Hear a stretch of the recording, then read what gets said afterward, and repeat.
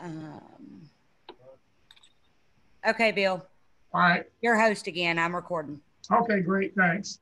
Okay. Today we're going to begin a topic that I've been promising everybody for a long time. That's biology.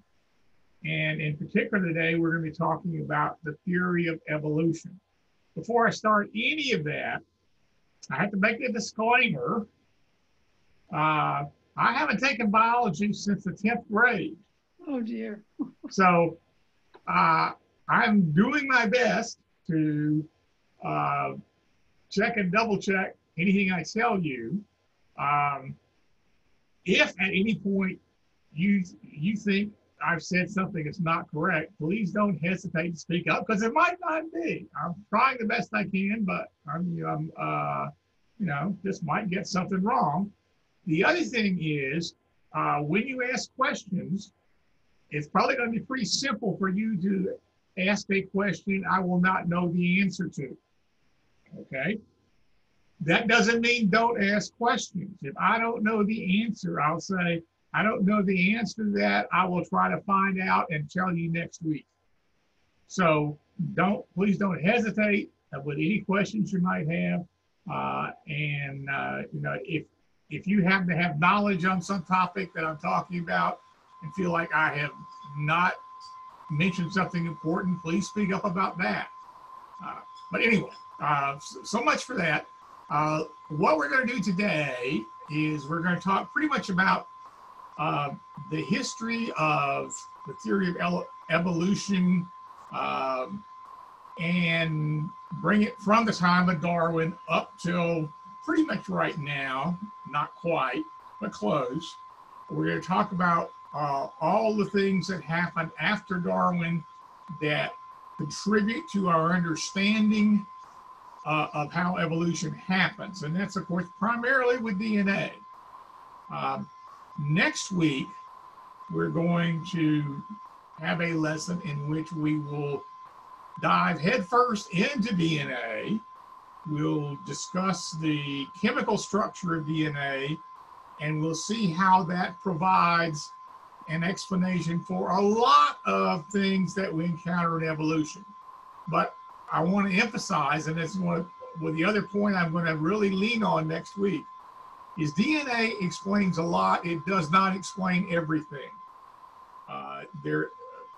One of the things I'm going to try to do as we go along is correct what I see are some common misconceptions about evolution.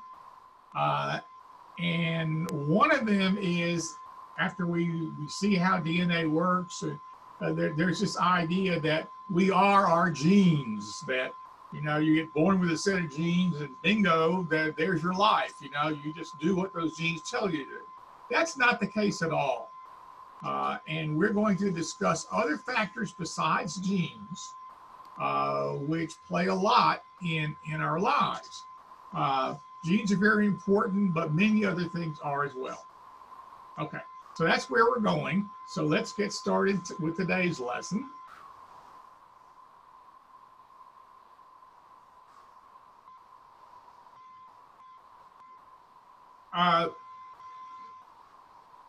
The first thing we want to, and this may be a misconception, it used to be for me, it was like, Darwin invented the idea. No, the idea of evolution had been around for quite a while. In fact, Darwin's own grandfather had written a book about evolution. So what that idea was, that living things can change their form, that those things are not fixed. And the reason it had been around is that people were already finding fossil evidence that showed that. They were finding fossils that they could recognize as relating to life that existed, but it was different. It wasn't quite the same. And so that sort of gave people the idea that life changes over time. What Darwin did was to provide a mechanism that explains why this would happen. So a little bit about his life. He went to Cambridge University, but he kind of avoided the really tough stuff there. He was from a not rich, but certainly well-off family, and it had, you know, they had been comfortable economically for a long time, and he was kind of settled into this. Okay, I'm a well-off guy, and you know, I need to go to college and learn some stuff, but certainly don't need to break my neck at this. Just want to get a nice degree and then go on with life. It happened that he had a cousin who attended Cambridge at exactly the same time he did. And his cousin had taken up a very popular hobby then, which was collecting and identifying beetles. Now, for some reason, that was a real fad at the time. People would love to go out in the country and collect beetles and bring them back and try to determine if there was some beetle that was well known or if they had found something that nobody knew about. And so Darwin got into that. And that really did get him interested in natural science somewhat. So he started taking botany courses, and he thought those were pretty good. So when he graduated from Cambridge, he sort of had a problem. He had to figure out, you know, what am I going to do with the rest of my life? His father was an Anglican minister. And he wanted Charles to also become an Anglican minister. Darwin wasn't really against that idea, but he wasn't really big on it either. It was something he could do, yeah, but maybe something else is what he wanted. So while he was sort of sitting around trying to figure out what to do, another opportunity came along. The British Navy was going to send a little ship called the Beagle on a 2-year expedition to map the coastline of South America. Now, because it was a small ship, the only officers were the captain, a fellow named Robert Fitzroy, and some very junior officers. Now, the captain realized 2 years is a long time, and these junior officers, these are, you know, these boys right out of the teens. You know, they're officers, but they really don't know a lot. I'd really like to have somebody around that I could have decent conversation with while we're spending all this time going along mapping this coastline. So he came up with an idea. He said it'd be really nice if we had a naturalist on our expedition. So he advertised for one, and someone who knew Darwin said, hey, here's a chance you can go do this.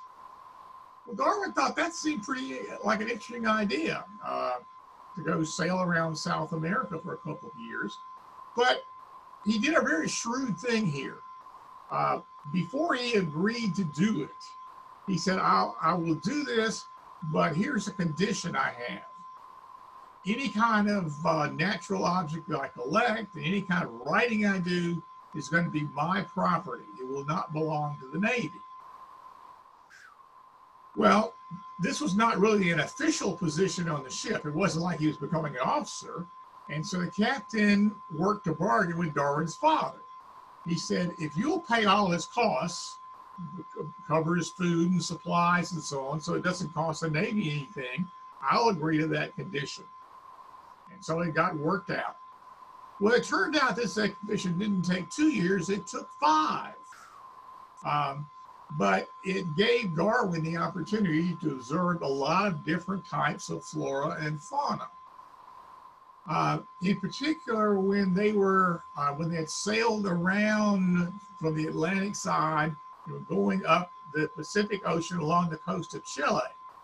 Chile is if you've ever been there, you know this. If you look at the map, you'll notice it's a very long country. And so it was going to take a long time to map that coastline. So Darwin decided he would get off the ship and do some overland traveling. and then catch the ship at some other port later on. And so he traveled for several weeks overland, and he collected a lot of biological specimens. Then he rejoined the ship, and they continued going north in the Pacific and came to the Galapagos Islands. And when they got to those islands, Darwin noticed that there were a lot of animals on those islands that were quite similar to those that he had seen in Chile, but just slightly different. The other thing he noticed is that on the different islands, there were a lot of animals that you'd have the same animal on one island as another, but they would vary somewhat by island. The Galapagos Islands, it's like Hawaii, it's a volcanic island chain. It sits on a hot spot in the Pacific, and as the tectonic plates move, then new islands get created. And older ones, the volcanic activity ends and they change environmentally.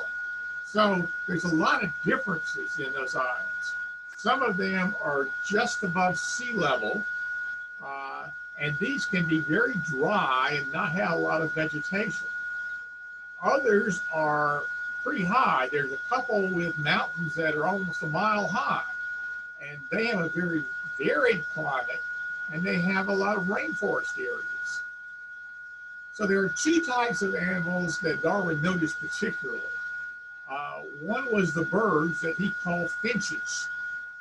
Now, it turns out they're actually a type of tanager, but that really doesn't matter. They're called finches to this day, even though they're not really finches. The other thing he noticed was the tortoises, and there are huge tortoises on the Galapagos Islands. And all of these things differed just a little bit as you went from island to island. When Darwin finally got back to England, he gave his collection to the Zoological Society of London. And they had an ornithologist study the birds. And the ornithologist concluded that he had found 12 different species of birds. So that was very interesting to Darwin, that there were so many different species. And he has some sketches here of some of the finches he saw, and you can see the differences here in the beaks. There's some of them that have these very large beaks, and then there are others that have smaller beaks, and then this particular one, number 4 here, has a very, very narrow beak. When he checked back on the locations where he had acquired each of the specimens, he realized that he could correlate those differences in the beak size and shape to the environment in which he had found those birds, and also to the diet of the birds. Those birds, those finches with the big beaks, tend to live mostly off nuts and seeds. And they would use those beaks to crunch those things up. And the finches that had the short beaks, a lot of them lived around prickly pear cactus. And they would use that sharp beak to punch holes in the cactus and eat the pulp from inside the cactus. So based on these observations and some others that he had made, he developed his theory of evolution by natural selection. He decided, for example, that all his finches had shared a common ancestor from the South American mainland. But after they arrived on the islands, then they evolved into different species depending on what kind of food was available for them. And that's how they got all those different beaks. Now, Darwin had his background. His father was a minister, and he knew that evolution was going to cause controversy. He knew that a lot of religious people would just not want to accept it. And so, even though he had come to believe in it firmly, he didn't publish anything about it. He had published a popular journal about his trip, just sort of describing the things he had seen. But he didn't really publish anything about his conclusions about evolution. What he did do was talk to some of his friends in the scientific community about it, and they agreed with him that, yeah, we think you've got a good idea there. Then, June of 1858, one day in the mail, he gets a paper from another naturalist, a fellow named Alfred Russel Wallace, who had been on his own voyage. He had been basically in the area of Indonesia for several years. He had seen a lot of stuff that gave him the same idea as Darwin had. He said, I'm seeing a lot of species on this island, and when I go to the next island, there's something like it, but a little bit different. And so he independently had developed this idea of evolution by natural selection. So this presented a major problem for Darwin. Here he'd done all this work, come up with his theory, and he hadn't published it. Now somebody else had actually written up a paper. So here's what Darwin did. He quickly wrote up his own paper about his ideas. And then because he didn't want to not give credit to Wallace, he arranged that both of their papers would be presented to the Royal Society on the same day. Now, as it turns out, even though he tried to make sure that Wallace got proper credit, and if you talk to any evolutionary biologist, they will tell you as much about Wallace as they will about Darwin. But if you stop the average guy on the street and say, who do you think of when you think about evolution? They're always going to say Darwin, of course. So Darwin did get the press. There's some indication that he was a better writer than Wallace was. But they were both excellent biologists. And in their later lives, they worked together. They would send each other their ideas. So it wasn't like they became enemies or anything about this. Now, neither one of them, though, suggested any kind of mechanism about, how evolution happens by natural selection, but what actually makes things change? What's going on that they actually change?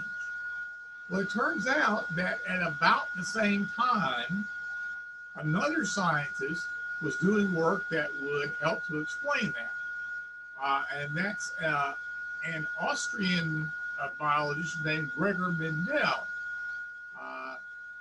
In 1865, he published his work on inheritance. Now, Mendel had come from a not well-off family, and he had been able to get a secondary education, but his family couldn't afford to send him to the university. And so he came up with a plan where he'd get a university education. He joined the Augustinian order, which is one of the teaching orders of the Catholic Church. And he knew that since they would want him to be a teacher, that they would send him to the university, and they did. So he did get his university education, and then he took a position at an abbey. And while he was in college, he got very interested in biology. So when he joined this abbey, he asked the abbot, could he plant a garden? And, that seems like, abbeys always have gardens. So sure, you can plant your garden. So what he did in his garden, among other things, is in a greenhouse, he grew pea plants. And he very carefully hand pollinated them. He would take pollen from one type of plant and use it to pollinate a different type of pea plant. Now, at that time, it was the common belief that if you did that, then you would get a kind of pea that would be a mixture of the peas that you had pollinated. In other words, like if you took peas of two different colors, you would get some third color as the outcome. Well, when he actually did it, it turns out that's not what happened at all. He crossbred yellow peas with green peas. And the peas that developed from that first generation all came out yellow. There were no green ones at all. Well, then what he did was he took these yellow peas from this generation and he cross-pollinated them with themselves. And when he did that, he got a second generation, and that had 75% of the peas as yellow and 25% of the peas as green. So he developed this theory of inheritance. He said that each new pea plant must inherit a color trait from each of its parents. And it must be true that one of those color traits is the dominant one, and the other is what we now call the recessive one. So if we say that the yellow trait is a Y and the green trait is a G, then the first generation would have YG for their color traits. But because yellow is dominant, if you have a Y at all, you're going to be yellow. But now when you crossbreed those plants with each other, the new plants can get a Y from one parent and either a Y or a G from the other. And so you could get these combinations. You could get a plant that was a YY. You could get a plant that was a YG. You could get a GY, which is basically the same thing, or you could get a GG. Now, 3 of those have the yellow color trait, and 1 does not. So that's why 75% came out as yellow and 25% came out as green. Then he tried a separate experiment. He took one type of pea that had smooth and round seeds, and he cross-pollinated that with a second type of pea that had wrinkled seeds.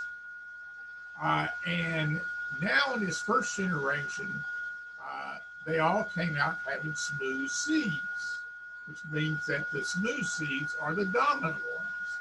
And then when you crossbreed them, you get exactly the same result. In the second generation, you get 75% smooth and 25% wrinkled. And he said, well, okay, what happens if I crossbreed both traits at the same time? So he found yellow peas that had wrinkled seeds, and he found green peas that had round seeds.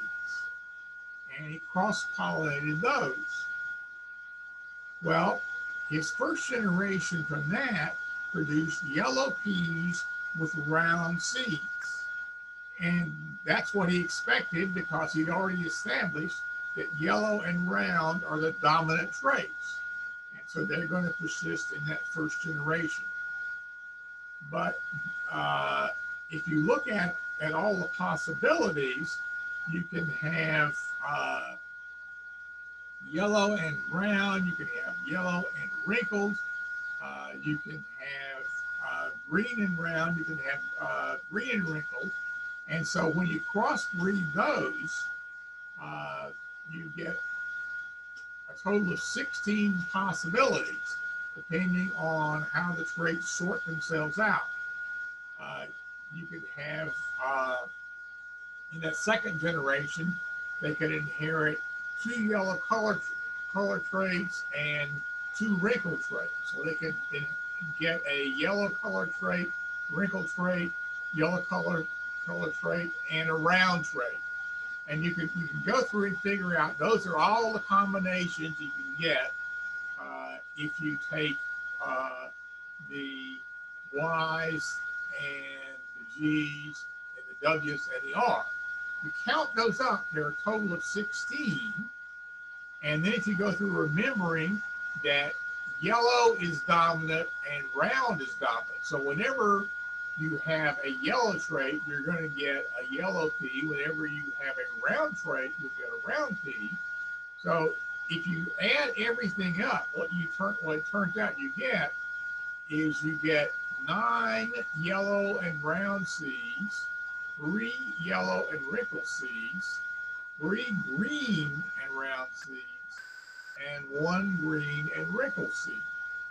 Well, now if you look at the percentages, you'll see that your 75-25 is still there, because if you look at all the yellow ones, 9 of them are round, 3 are wrinkled.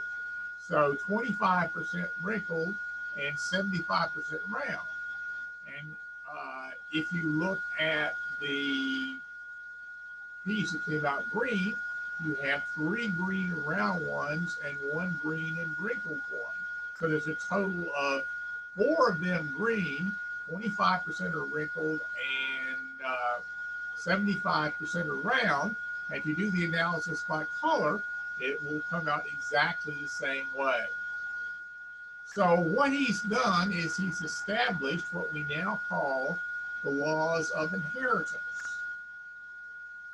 Now, his abbey was in a small provincial town in Austria. And so when he wrote up his results, he sent them to the local science journal. Well, unfortunately, because it's just a little town in Austria, hardly anyone read that journal.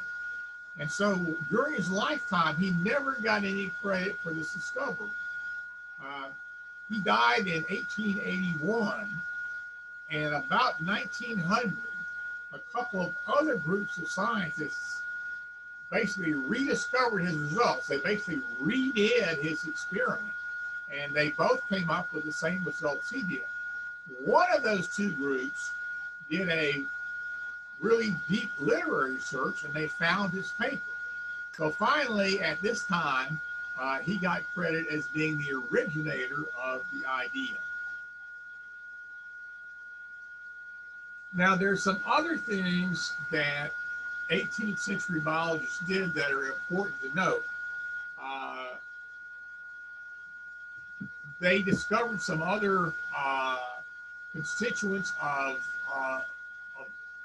cells that turn out to be very, very important when we're trying to understand how evolution works. The first amino acid was found in 1810. And throughout the 19th century, more and more amino acids kept being found. It turns out there are lots of amino acids. There are 20 of them that occur in us, in humans. And that's an important number. So we'll keep coming back to that later on. That of all the possible amino acids that our bodies make use of 20 of them. Another thing that was discovered in 1838 was the cell constituent that we call proteins. It would take 100 years, but finally it got established that what proteins are, when they were found, they were just looked at as these huge chemical compounds that contain lots and lots of atoms of different types. But when we finally got into the 20th century, people recognized that what they are is they're amino acids that are chained together. So proteins are essentially complex combinations of amino acids.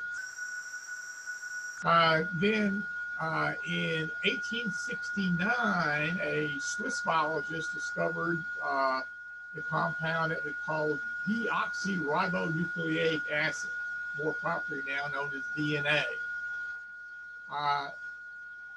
At the time, he actually also found RNA, ribonucleic acid, but it wasn't recognized. It's from the tests they could do at that time, they couldn't differentiate it from DNA. But about 1890, it was recognized that RNA is a different compound than DNA is. Also, in about 1880, there was a big advance in the capability of microscopes. And so people were able to start studying cells in much greater detail. And they were able to pick out these thread-like structures within cells, which they call chromosomes. And by using their microscopes, they established that chromosomes came in pairs. And then they were actually able to study how single cells split by cell division to produce two new cells. And they saw when that happened that each pair of chromosomes in the cell split at the same time, and that one of the pair went with the new cell and the other stayed in the original cell. And then both single chromosomes then produced, well, there was then produced a matching chromosome, so that in the new cell and the old cell, there would again be a pair of chromosomes. And then the other thing that they observed with their more powerful microscopes is they were able to actually witness that what we're talking about with cell division is the simple kind of reproduction where cells just split. We know in a lot of animals and plants, we have the more complicated process of sexual reproduction, in which their sperm cells merge with egg cells. And when they looked at what happened with the chromosomes there, they saw that when the sperm and egg cells merged to produce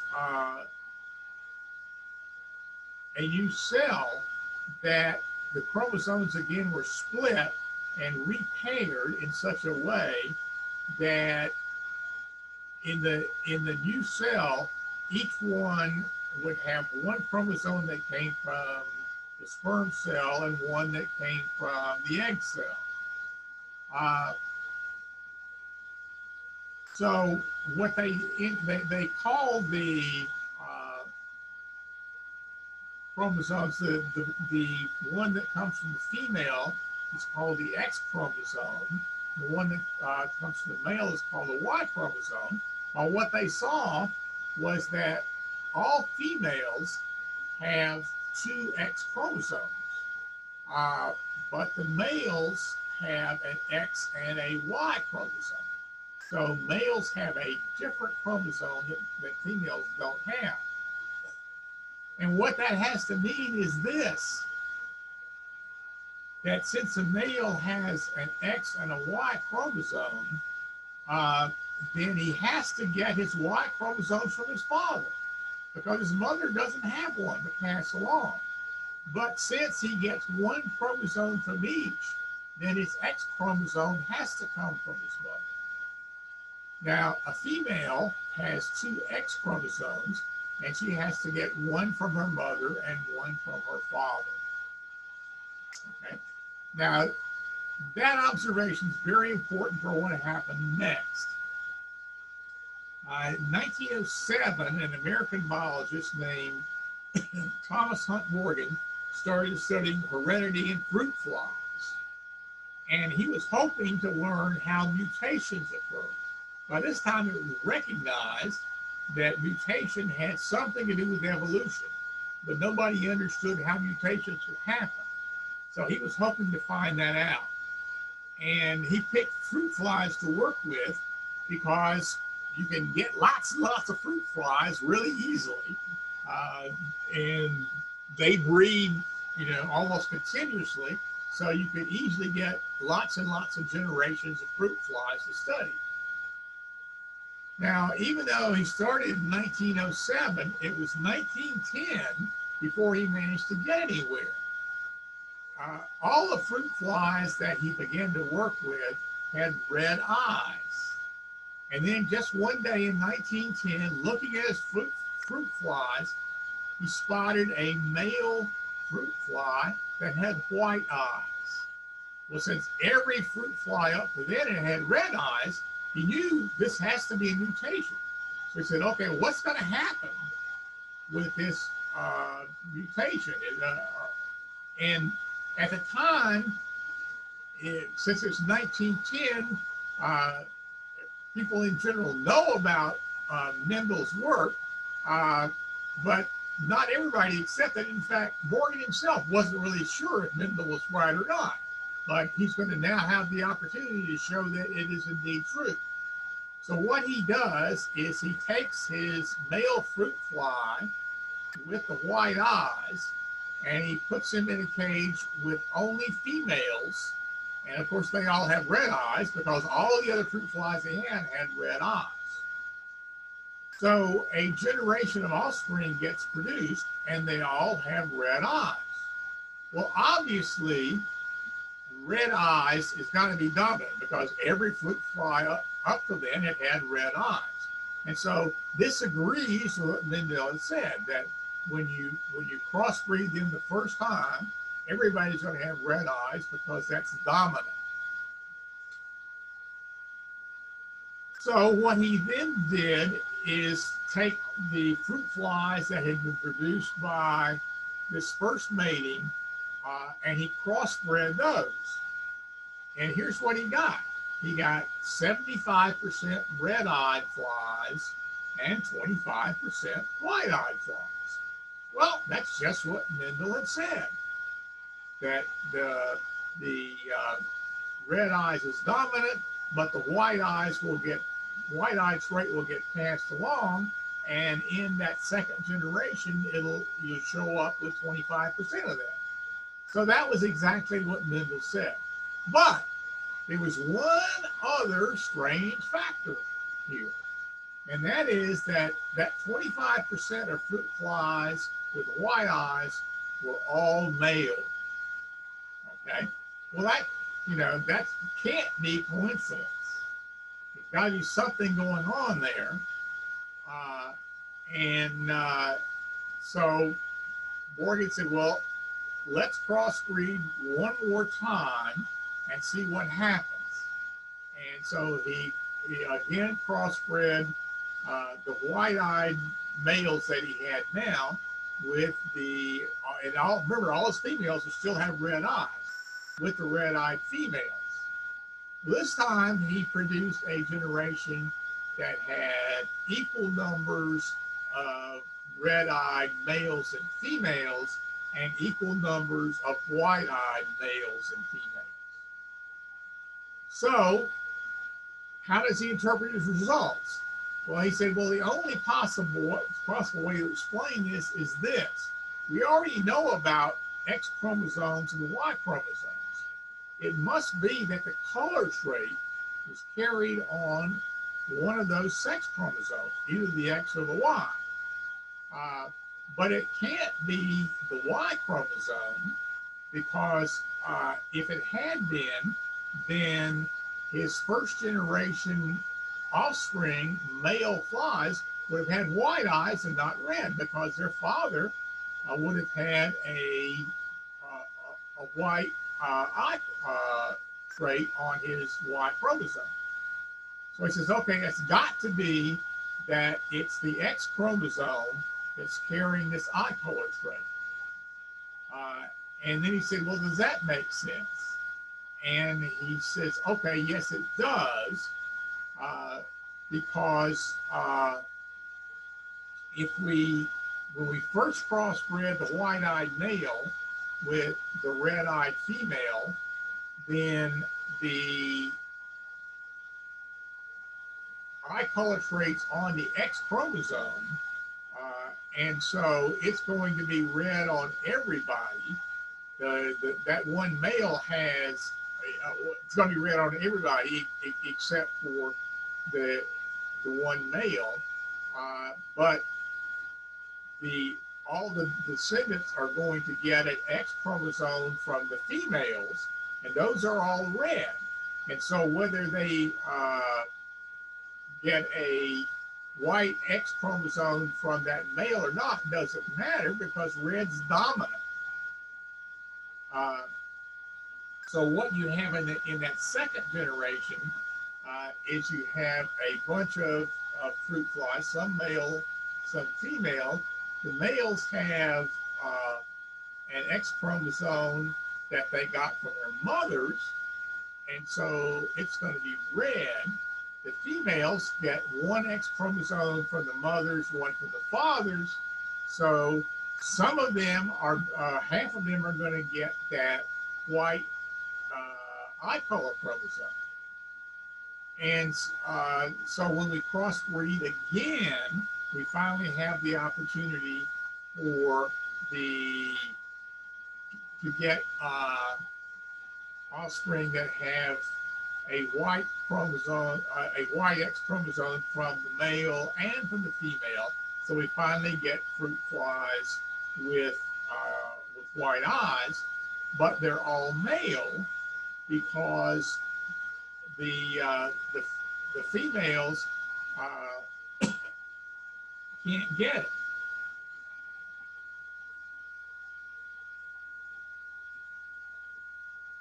Okay, so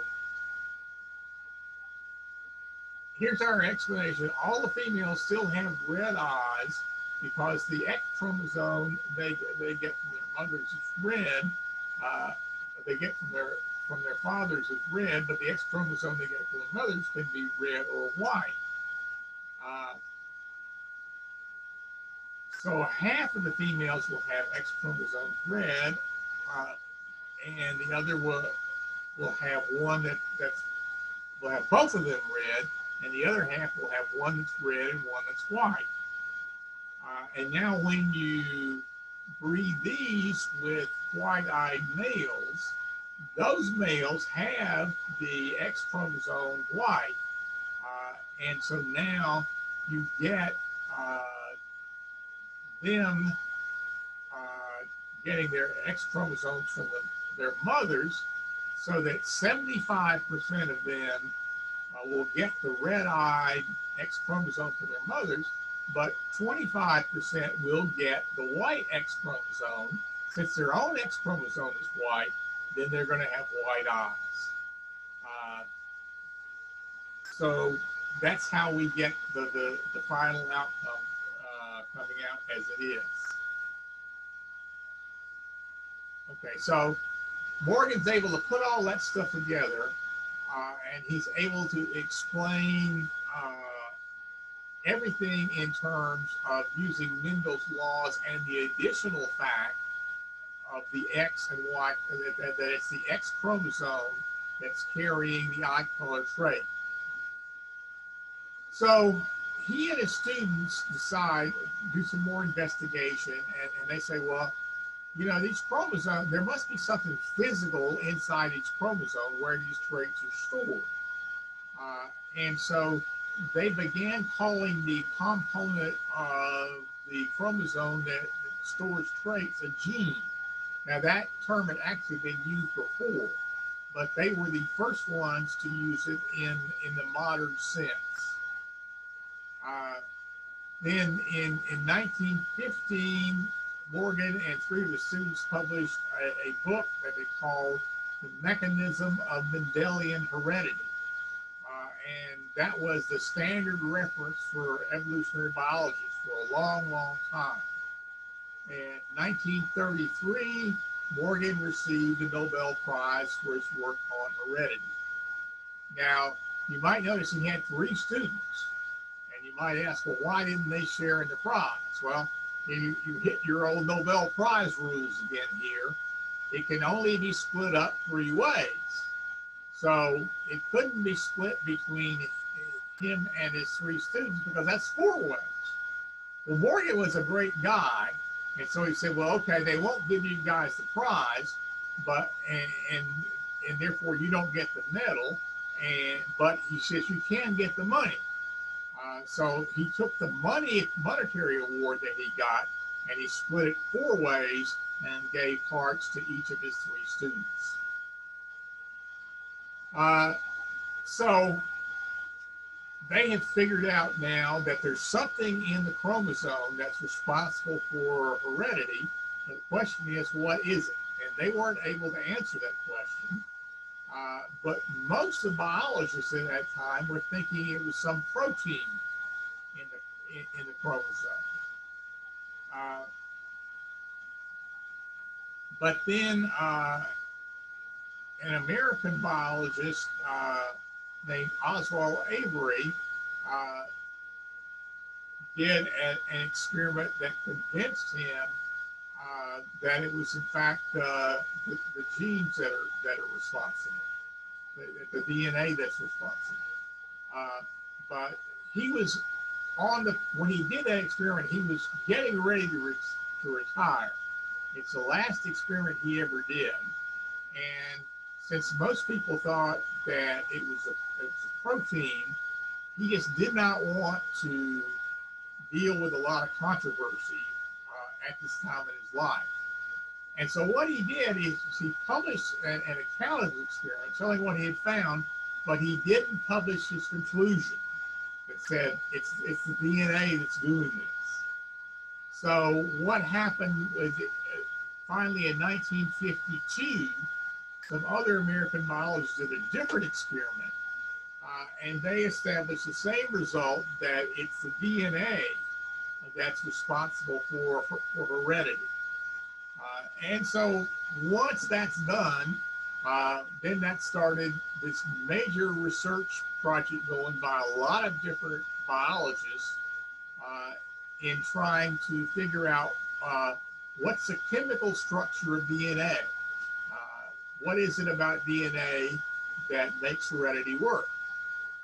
So in May of 1952, an English chemist named Rosalind Franklin, who had she had spent a few years in France, and she had learned some X-ray diffraction techniques there. And so she produced an X-ray image of DNA, and this is this image here.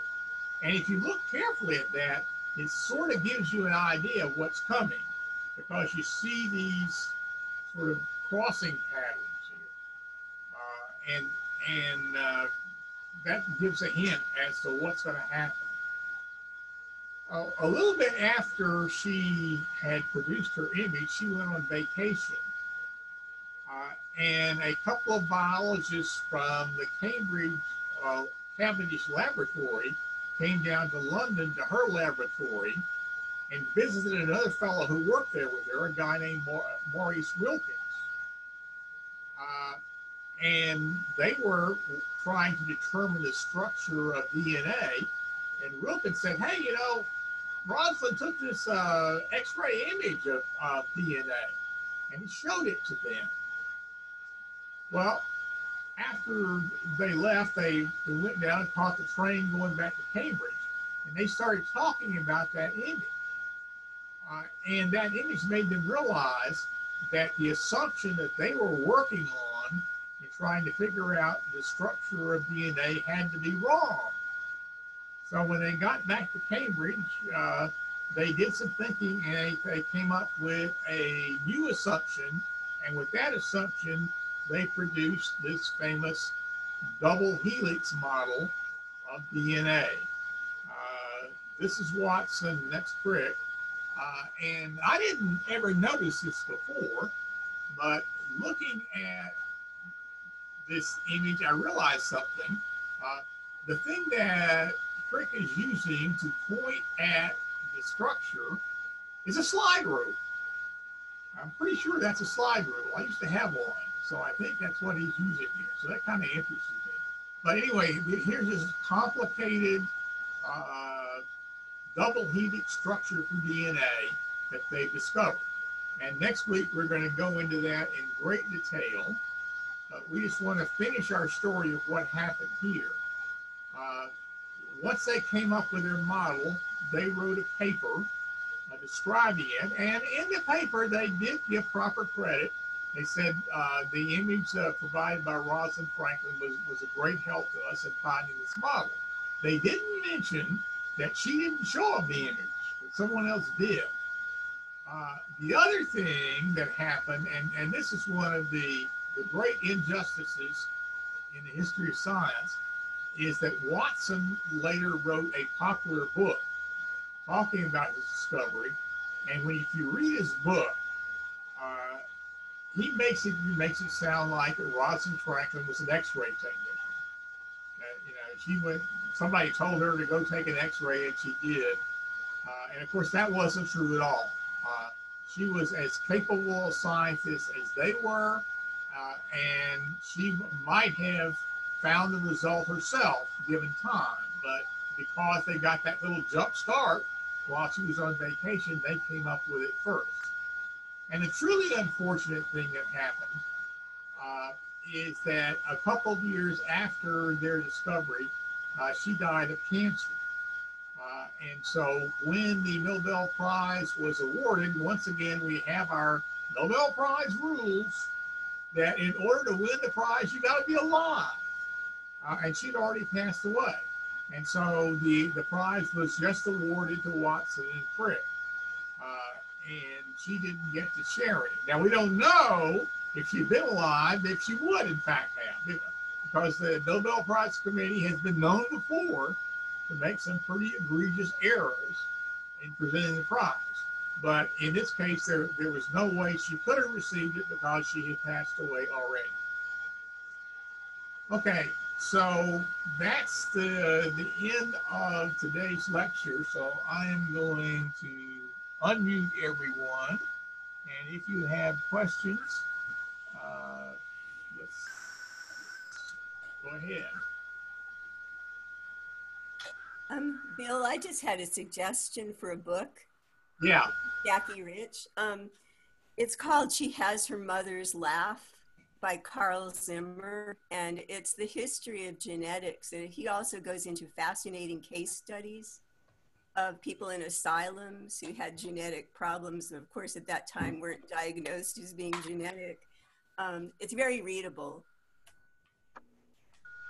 Okay. She Has Her Mother's Laugh? She Has Her Mother's Laugh. I'll write it in the message here. Okay.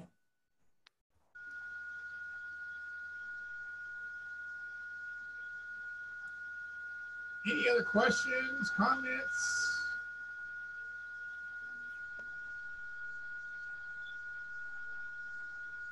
Science is so fascinating. It is indeed. And we have plenty of time to study it. Yeah. Yeah, we also have that, and that's nice.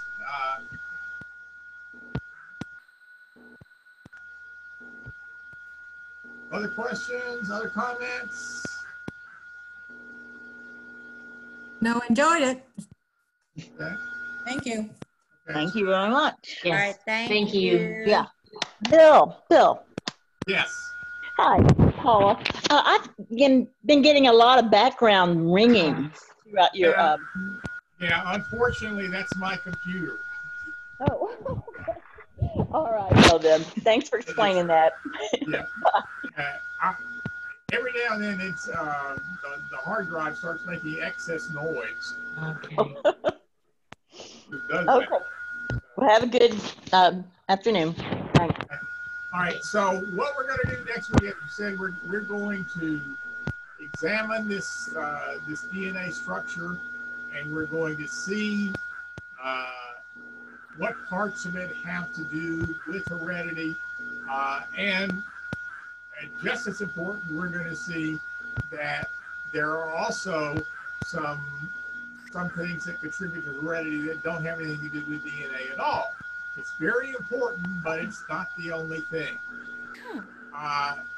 Now, that will be our last lecture directly on DNA and evolution.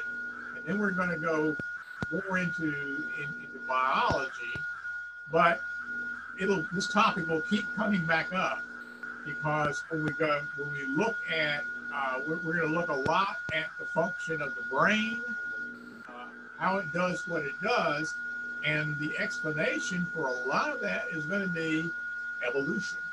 Okay? And we'll try to pinpoint specifically what kind of evolutionary property is responsible for certain structures of the brain and the way they function.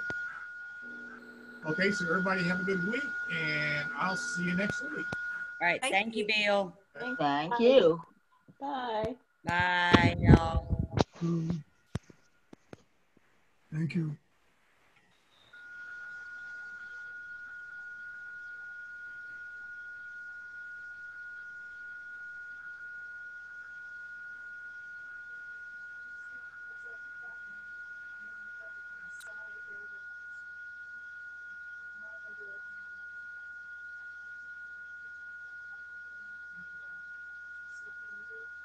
I'm not sure.